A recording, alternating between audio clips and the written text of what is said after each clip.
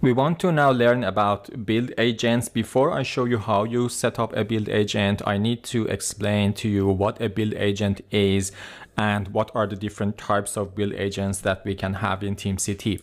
So basically, as I said, when you install TeamCity, it actually doesn't compile the code itself. It's only there for you to create your projects and configurations and give access to different people and that type of things. So in order to compile the code, run your unit tests, package the code artifact and that type of things, you need build agent. Basically, build agent is a service that you install either on Windows or on Linux or any Linux-based operating system.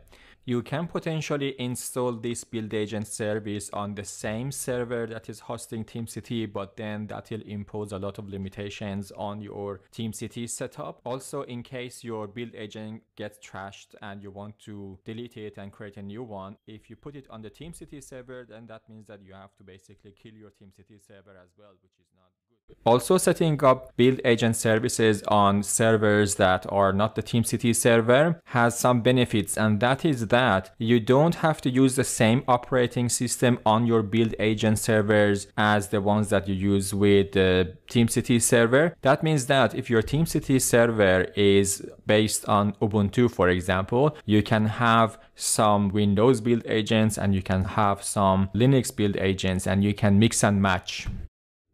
So in this simple diagram, as you see on the left side, we have the TeamCity server, and then we have multiple build agents. Without buying a license for TeamCity, you can have up to 3 build agents connected to TeamCity. Some of these build agents can be based on Windows. For example, they can build .NET code, and some of them can be based on Linux. For example, you can use them for Java or PHP. So there are 2 main build agent types in TeamCity. One of them is what I call fixed build agents. Basically, they are just servers that run the agent service, and they are always there. You never delete them or anything. You never terminate them, and they are always connected to TeamCity. If you run your fixed build agents on cloud, for example, on Amazon Web Services and on Azure, because in the cloud you pay for what you use, a fixed build agent may be costly because, for example, if your team goes home overnight, they don't do any work with the TeamCity build agents, but you are actually incurring cost. The benefit is that because the build agents are always up and they are connected, they are always available.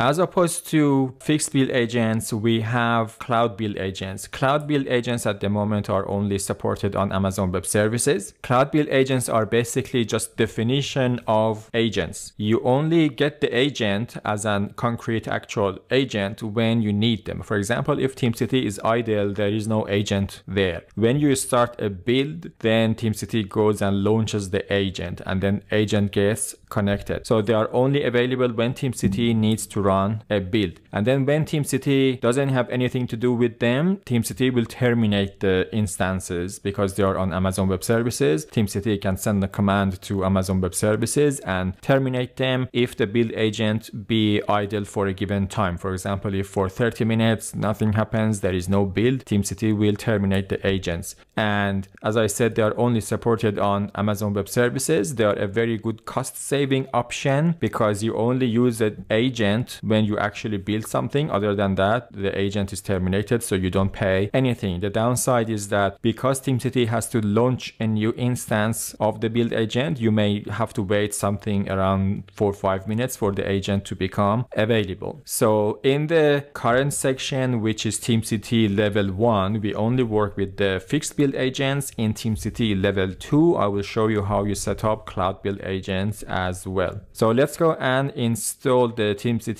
build agent service on a server and set it up.